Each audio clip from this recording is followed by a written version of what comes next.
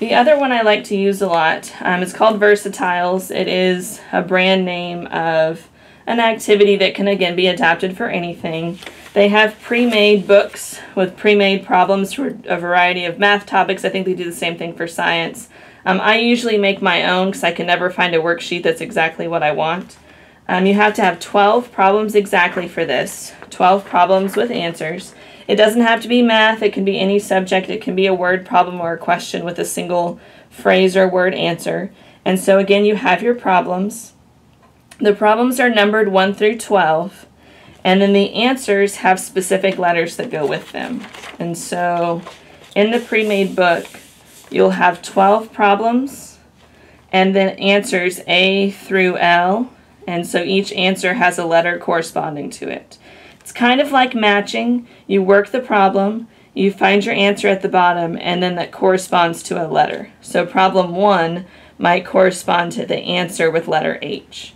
And then the students all have a set of what are called versatiles. And this is a big version of it. The students have a smaller version. You open it up. It's a little confusing at first, but the students really like it. It's a pattern game. And so they have numbered tiles, and they put the numbers 1 through 6 across the top, and make sure their numbers are oriented up. 1 through 6, and then 7 through 12 at the bottom. And the numbers stay oriented upwards. And so if they work problem 1, and they find out that that answer from the worksheet is letter H, they put the 1 tile on letter H, facing in that same direction, so it all stays facing up. Then they work problem 2, and they find that answer, so it's like a card match. And they just keep working through the problems. If they skip one, let's say they skip number 6, that's okay, they can go back to it. They just keep working the problems and putting that number over the corresponding letter according to the bank at the bottom. So they just keep working. This is not going to make a pattern, but once they have all 12 problems worked and they've matched their numbers and their letters, they close the little versatile bank, they flip it upside down, and then open it again.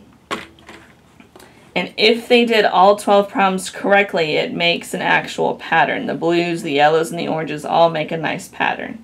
And so in the teacher version of the book, it shows you the answer at the bottom. You can make your own problems. Like I said, I don't like to use the book's problems because they're not always what I need.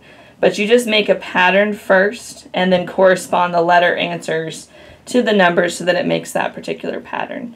And the students really enjoy it. It's a different way to do, just a plain old worksheet, but it gets them to interact a little bit more. They seem to care a little bit more, and the energy level's a little bit higher in the room.